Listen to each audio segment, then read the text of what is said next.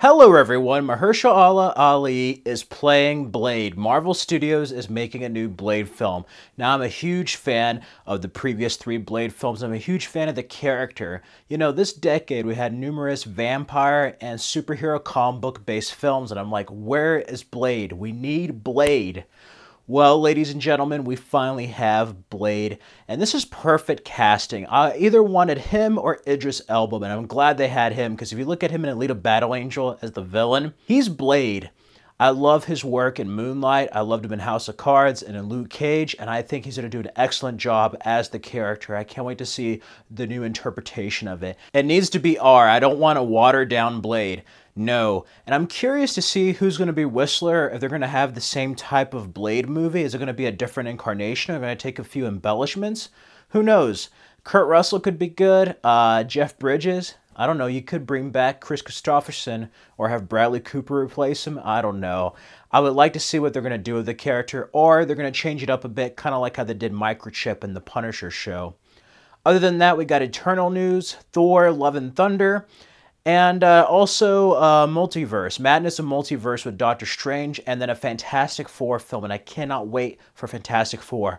I've enjoyed the first two ones, but really we haven't had an excellent Fantastic Four film. That is one property, one group of heroes that really do need a damn good movie.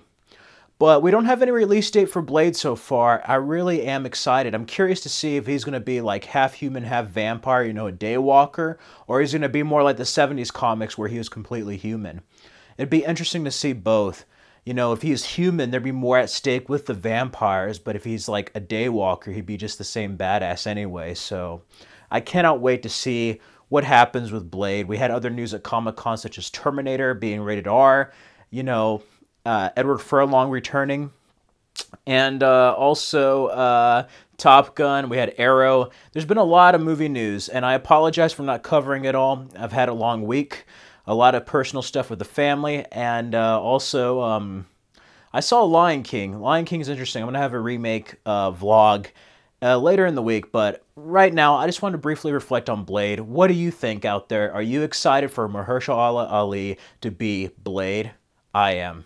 I'm excited to see Mahershala Ali play Blade. I cannot wait to see the new Blade. I think it's going to be phenomenal, and this is perfect casting. Let me know what you think down in the comments below. You can also check out my Blade reviews on the channel, and subscribe for more videos.